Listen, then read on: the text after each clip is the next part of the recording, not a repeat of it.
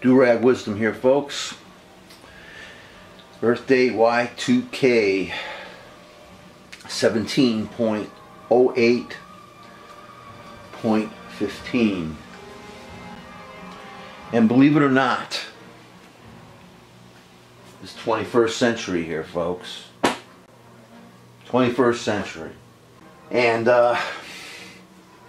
so far, we haven't really inserted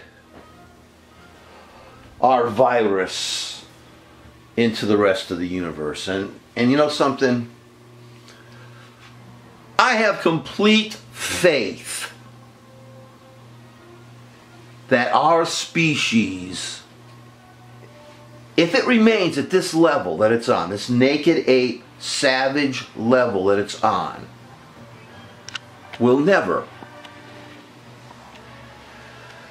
get control or access to our universe. I believe with perfect faith that we're going to be stuck here, this species of ours, if we don't change. If we don't, what did Lincoln call it? The better natures of ourselves. If we don't bring that out, we're going to be stuck here. Or at least I hope so. Because the last thing I want to see is that we spread our cancer into the rest of the universe. But folks, when I say universe, the universe is vast. I mean, this is something really amazing. When I read The Shrinking Man when I was a kid the first time, and I said, wow, what is that? Here's this guy he wants to kill himself.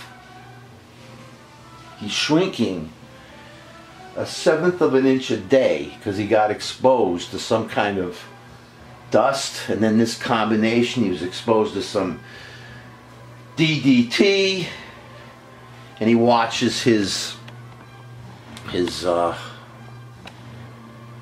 family and himself get slowly taken apart, and he's shrinking 1/7 of an inch a day. There's nothing they can do about it. At one point they stopped the process, but he keeps going and going and going until the point even his beloved kitty goes after him because he's so small. A black widow spider goes after him because he's, well, I don't want to ruin it if you've never read the book. There's a lot of interesting things that happens to someone who is shrinking 1/7 of an inch a day, and then the book, of course, gets into, he goes out into the world. What does a grown man do in this situation? In any event, the Shrinking Man, Scott Carey, his name, never gave up. At many points in the novel, he kept saying, "Why don't I just kill myself? Why do I keep going on?" The infinite, the infinitesimal.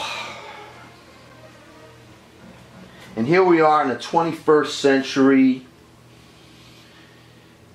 We're on this path of evolution, and we're really so infinitesimal.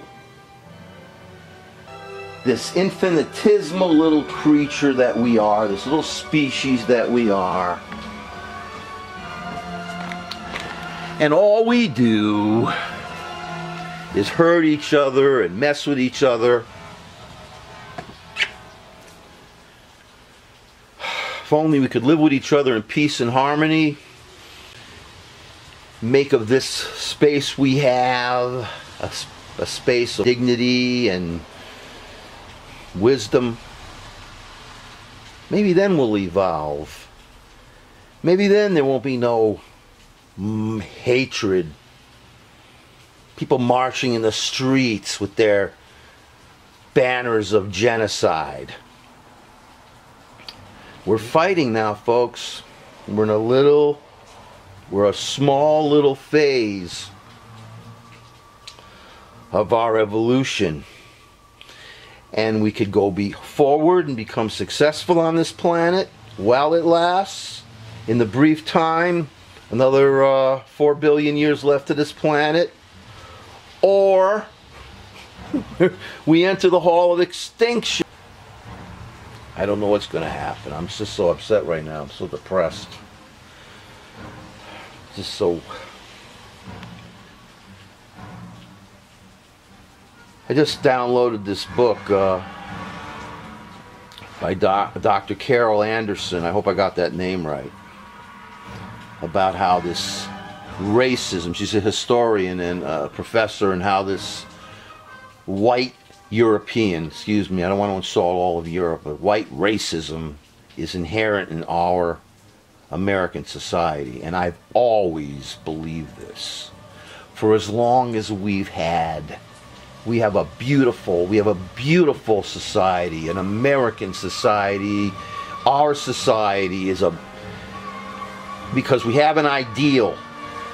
And if we reach that ideal, folks, then this country will survive another 250 years. And maybe if we all share in this world of ours, this global world of ours, we'll survive as a species and deserve seeing the secrets, the few secrets there are of this grand universe that we have. And I'm talking right now only about the one little part of it, our Milky Way. There's so many others beyond that. So many others.